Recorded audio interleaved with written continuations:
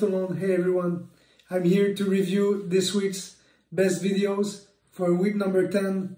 This week's theme was service, so it has to be a trick shot involving a serve. Cette semaine, semaine 10, c'était les services.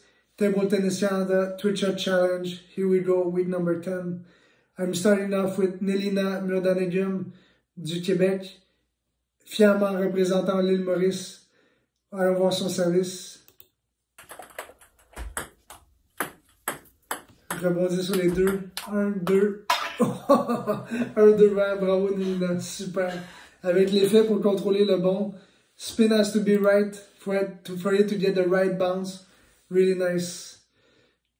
Next up, I have Joachim Demel du Québec.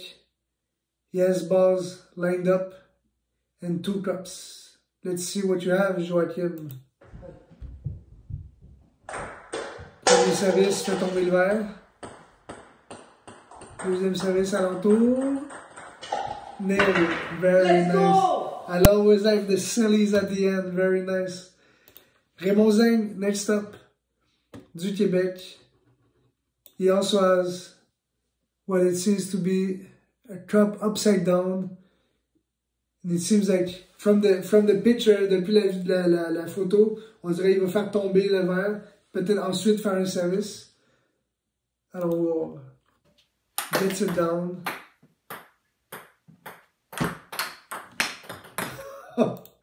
So this one, I have to take a second look actually. So there was a ball underneath the cup. He flipped the cup and then with the serve hit the ball. Bravo Raymond, bien joué.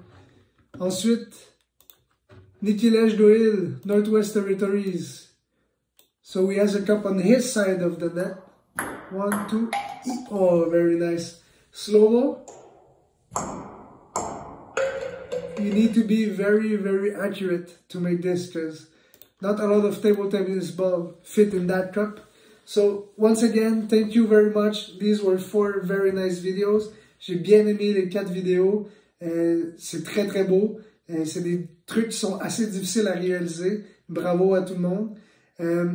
Lâchez pas, il reste encore une semaine qu'on doit reprendre pour le freestyle. Regardez, je vais faire une vidéo pour vous montrer ce qu'on veut dire par freestyle. Stay tuned, I'll make a video to show you what we want for next week, which is the freestyle. And keep sending your videos, like the TD Canada YouTube channel. Merci beaucoup, bye bye.